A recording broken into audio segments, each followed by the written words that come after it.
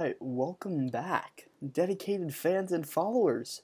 We're going to do another quick tip today, and we're going to hit on compound clips.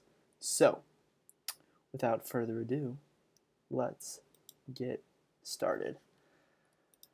Alright, I'm just going to find some footage here.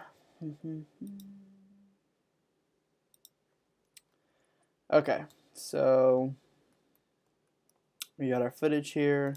Again, I'm just going to act like we're doing kind of a little edit.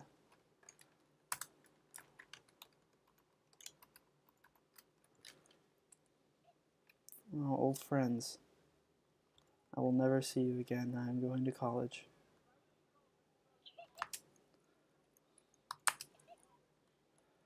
Alright, so we want that. We're just going to layer it.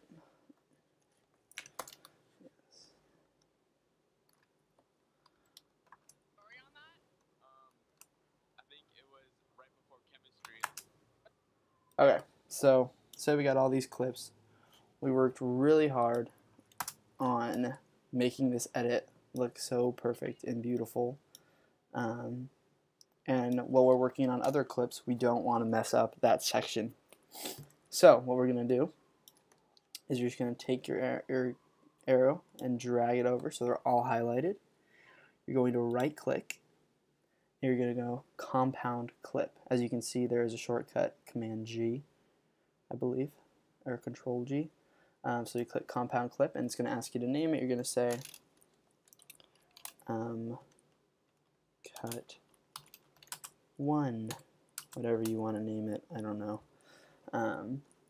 So then that puts all the clips into that one clip in your main timeline. However, if you were going to if you were to double click, it would open it up in a different sequence. So you could still make adjustments to this, and it would affect the clip in your main timeline, if that makes sense. And again, I'm hitting these arrows up here to get back and forth between the two, and so this is kind of a sub-timeline within your main project, if that makes sense at all.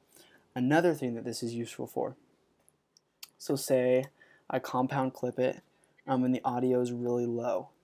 So if I were to say, oh, that like audio, if I put it up all the way, that's not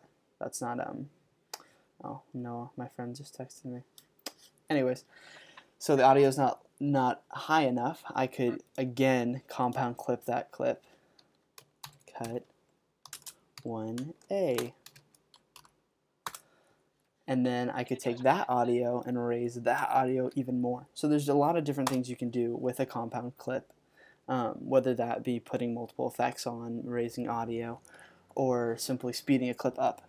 But that's how you create a compound clip. Again, I'll run you through really quick. So drag, clip in, you have all these clips in your timeline, and you just go to highlight them all, right click, new compound clip, title it, blah, compound clip, double click to make adjustments, and click the arrow to get back to your main sequence. So I hope that helped, and I will be back soon with another outstanding tutorial.